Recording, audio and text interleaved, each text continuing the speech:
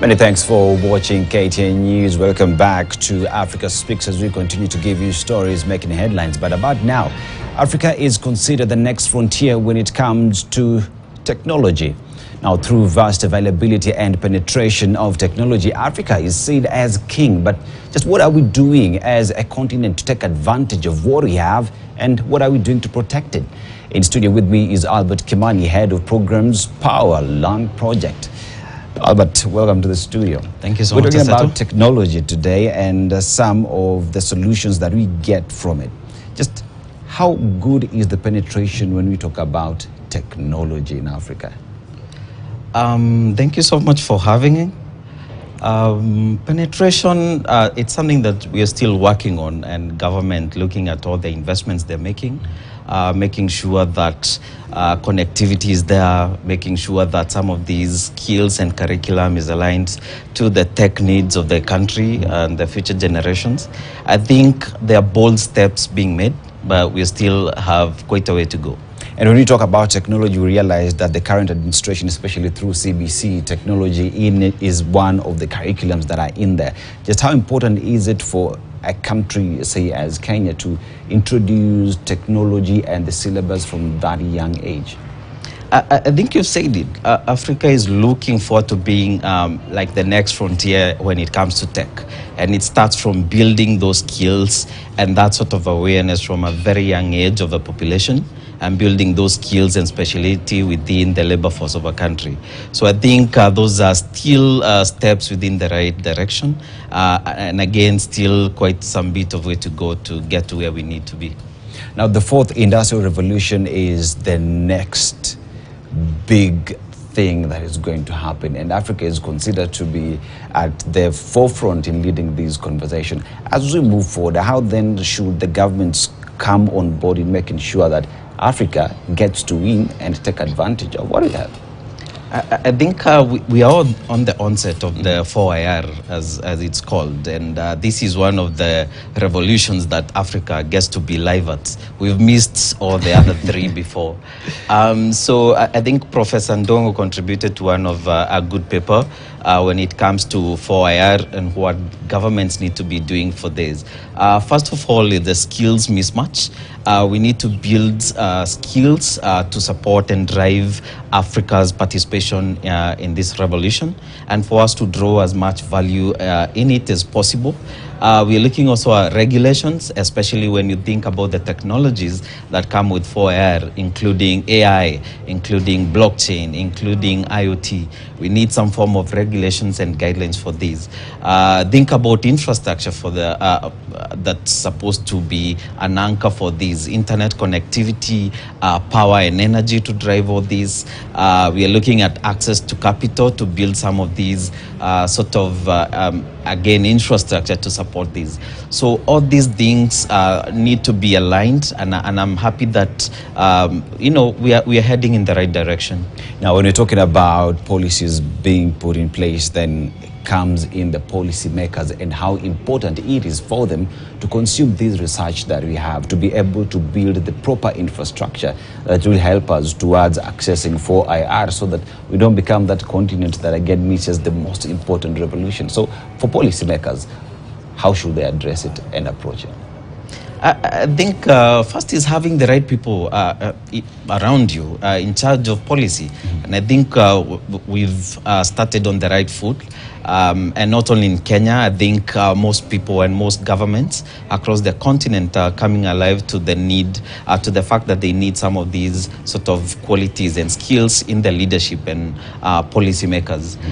So beyond that is making it very intentional and involving the citizenry in understanding the directions and the steps the government is taking. Because if you talk about coding in early school, junior school, pre-primary, so you need people to understand why it is important for their children to understand this and not the other thing, and for also them to participate actively in building some of these skills. And when we talk about technology, 4IR, we talk about an industry that is potential in terms of job employment. We talk about, let's talk about Twitter, we talk about Facebook, Instagram, and the job opportunities that they have created. So as a republic, how do we look at technology as a means upon which we can sort out the unemployment problems that we have?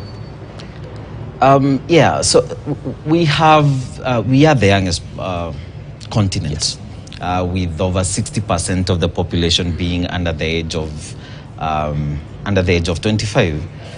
Compared to the 25% global average. So this means that we need to provide a way to economically empower our young people.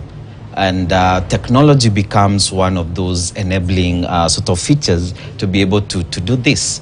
It blurs borders, meaning you can be in Kenya and still supporting projects or other things across the continent. You're in Kenya and you're working, supporting some form of value production in Rwanda or Botswana and so forth. So we can see technology being, again, a way of enabling young people to access dignified jobs, if I may put it that way. Yeah. Now, there is the issue of deploying the technology, there is consuming the technology, but we tend to find that this is an area that is considered expensive for the locals out here. Yeah. So how do we then make it cheap for people to be able to access it, and in return get to also have a population that understands what you're doing, so at the end of the day it's a win-win situation? I think being intentional, and especially from the policymakers' perspective. Second is the collaboration within the private sector. We have a lot of initiatives from all these companies targeting young people. And this is one of the ways of supplementing access to these skills. Maybe like, for example, what you're doing is providing this scholarship where young people can access some of these skills without them paying anything for where they are, because it's needed. So those are some of the initial steps. Breaking down some of these barriers to access those skills. And even when we talk about the private sector, we know the government is putting in place a lot of infrastructure to make sure that the technology gets to penetrate, that through the introduction of CBC and the curriculums, the technology becomes a way of life. But moving forward, what should the private sector do to become part of these conversations? I think this is a broader conversation that no one can tackle on their own. And we get to situations where everyone is doing their own little things in their own little corners. And we need to come together and realize, when it comes to providing some of these solutions, more can be done when we do it together and when we synchronize efforts within the private sector. And also the government. So we are complementing each other's efforts. So I think that will be one of the initial steps to start. And we can see some of those efforts from the government in one area or the other. Now, when we talk about technology, there is the broader growing competition that there exists from the rest of the world. As Africa, how do we take advantage of the young population that we have, of the infrastructure that we have? Because even Africa is considered to have the highest rate of mobile penetration. So how do we enhance all these so that we are not found flat-footed, we don't know what to do? So what are some of the conversations that policymakers, that the NGOs can do, private sector can do, just so we are at a better competing ground? I think when you think about Africa being the youngest continent, it means, yes, we have, the market and the labor force. So then the conversation becomes, needs to move around from, what do we do with these young people to exactly what direction we need to take them to, as opposed to being worried about young people being idle. There's all these opportunities within the digital space. All these value that can be unlocked and utilize these young people to, unlock their value within this space. And one includes upskilling and reskilling some of these young people. And it's not impossible, it can be done.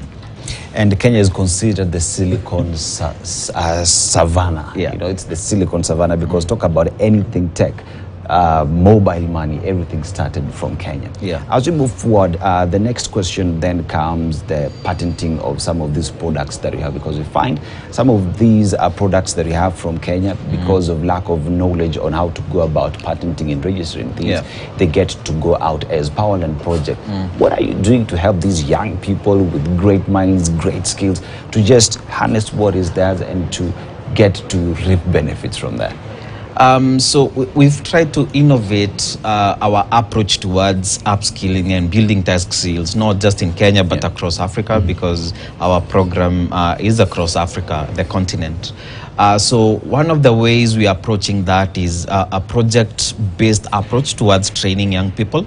So this is not theoretical where you're just going and attending exams and ticking A's and B's and, going through. You're actually building something. So we are seeing for you to get through the program, you get to submit an app, a project.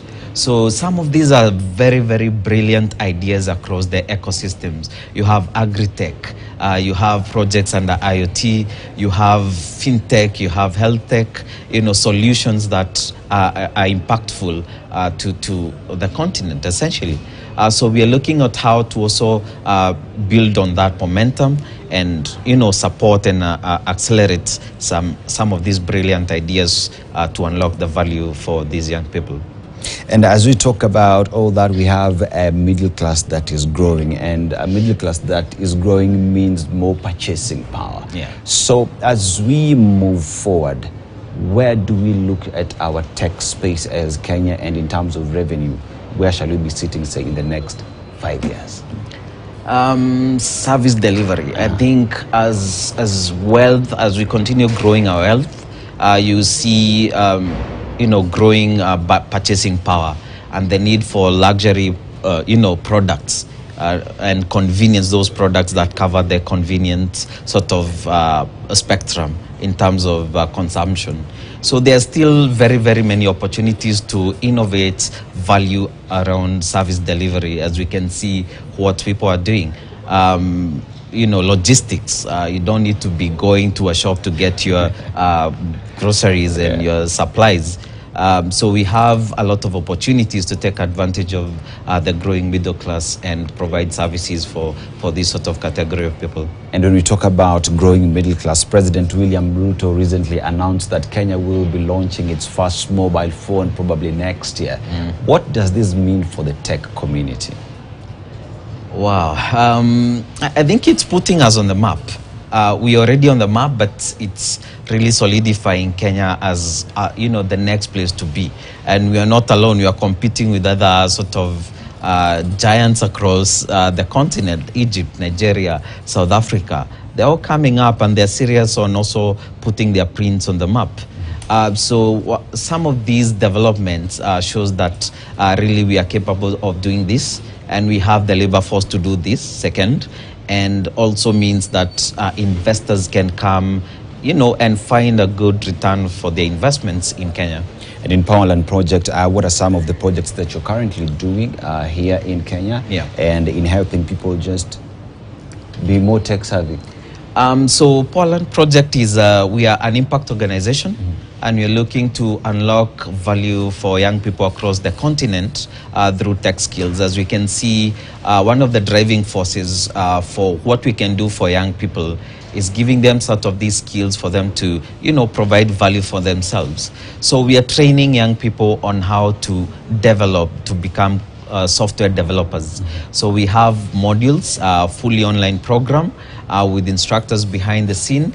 And it's a scholarship. It doesn't cost you anything other than investment in your time and effort. And how we do that, we connect you in peer groups, learning peer groups from learners across the continent, so you get that Pan-African exposure to issues around Africa, because there's not much difference between challenges that Kenyan faces on a day-to-day life and what's happening in Nigeria, in Botswana, in Uganda. So we are bringing some of these ideas and concepts to young people so that they can also realize the markets and the potential to unlock value goes beyond Kenya. You can still run a business across the continent And we're looking to unlock that value for our young people. You've mentioned something very important, that this is done through scholarships, and we know that access to such kind of information tends to be a bit expensive, as earlier stated. Yes. So if I want to access these services from you, how do I go about it? So we are on all social media platforms, TikTok, Twitter, Facebook, Instagram. You have to be there because we are targeting young people.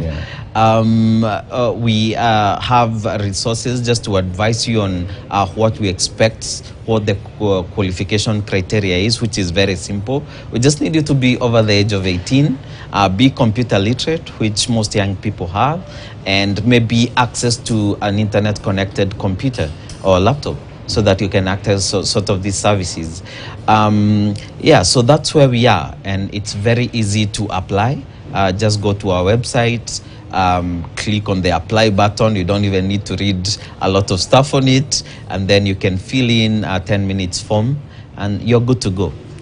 Thank you very much, Albert Kimani, Programs Head at Power Land Project. Congratulations for what you're doing, and we wish you the very best moving forward as we make this country a tech-savvy society. Thank you for having me. Now, the effects of the war in Ukraine are extending beyond Moscow and Kyiv, and may be impacting not only people but also wildlife. VOA's Bilal Hussain reports from